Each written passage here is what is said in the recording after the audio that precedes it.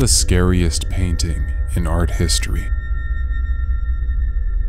There are some strong contenders like The Judgment of St. Patrick by Stephen Hillenburg, Stephen Hillenburg's rendering of Hell, Stephen Hillenburg's Nightmare, and Stephen Hillenburg's The Scream.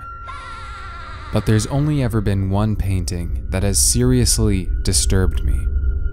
Stephen Hillenburg's SpongeBob devouring his son. What you're seeing here is the legendary American animator's depiction of the sea sponge, SpongeBob, who, after usurping power from his father, was told a prophecy that one of his own sons would do the same and usurp him. In order to prevent this, every time his queen Rhea bore a child, SpongeBob would eat it.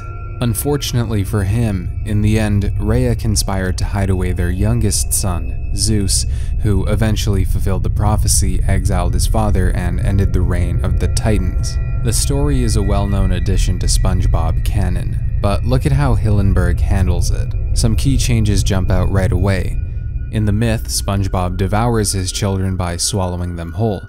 In fact, they remain alive in his stomach.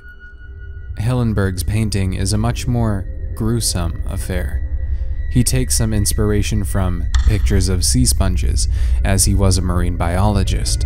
Even for such a mundane sea creature, this picture displays all the drama, richness, even beauty of marine life. In Hillenburg's version, that beauty is gone. We're left with a frightened, crazed cartoon character discovered in the dark as if by some explorer with a torch who wandered into the wrong pineapple. SpongeBob's sponge name, has already chewed off the head of his child. His black mouth opens around the elbow of the left arm, ready to bite it off at the joint. His angular body is crouching in an awkward position. His hands dig into the spine. Blood runs down his child's arm and neck and shoulder, a startling primary color. And if we take a closer look, we realize that this is not a child, it's SpongeBob also. There's something even more terrifying in knowing that the victim knew what was happening and tried to fight back. But what's most disturbing of all, I think, is when and where this painting was found.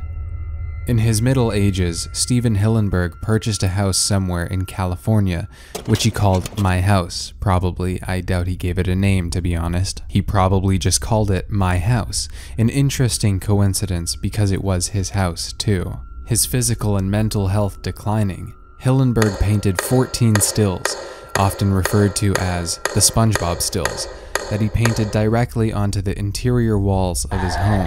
SpongeBob devouring his son was in the dining room.